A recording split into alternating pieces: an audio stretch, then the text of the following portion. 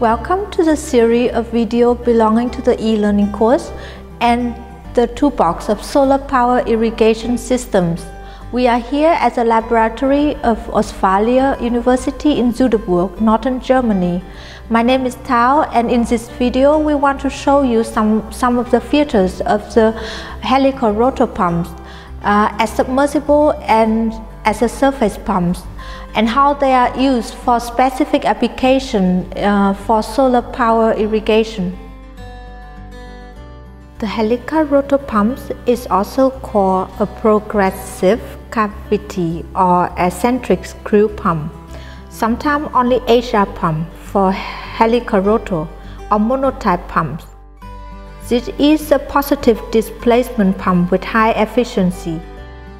Solar pumps are installed if smaller water volume has to be pumped and high pressure heads are needed.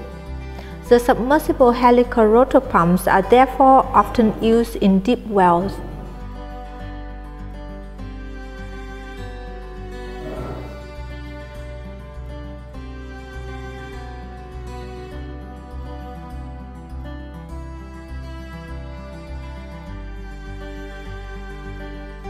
The pump consists of a metal rotor which turns in a rubber stator.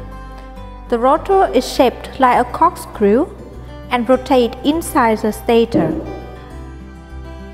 A cavity is formed between rotor and stator. As the rotor turns, the cavity moves from the suction inlet to the pressure side and accelerates the water lock in the cavity. The diameter of the rotor corresponds to the flow rate and the number of windings to the maximum pressure. HR pumps lift water starting with the first turn. The pressure head does not vary much by increasing the speed. Both characteristics are advantageous for a solar pump. Due to the imbalance of the eccentric pump rotor, a flexible rubber joint is needed between pump and motor to smoothen the revolutions. Small tolerances between rotor and stator, also called gaps, are responsible for high efficiencies. But these small gaps are negatively correlated with early start ability due to the critical starting torque. The lift water lubricates the rubber against the steel rotor. Warm water is responsible for expansion of the rubber. That is why manufacturers of high-quality pumps offer several temperature-adapted sizes. Tolerances differ in this case only by millimeters. Dissolved mineral in the water can create an aging effect of the rubber, which will lose its elasticity. Since a solar pump does not work 24 hours, a stronger chemical reaction during the night can occur. Hard particles like sand or waterborne debris can cause tremendous damage to the rubber. Due to very small tolerance between rotor and stator, real stones can even damage the metal surface of the rotor. The replacement of rotor and stator is done fast and easy, as the pump has only two parts, metal rotor and rubber stator, and the cost is relatively low compared to other pump types. This service can be done by a farmer with technical skills.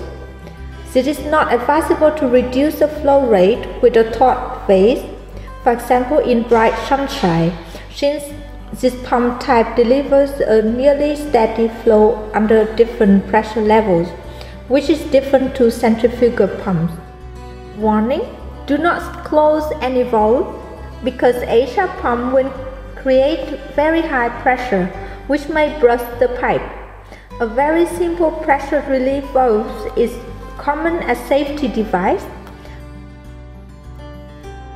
Now we come to the surface pumps. Surface pumps can have a vertical or horizontal shaft.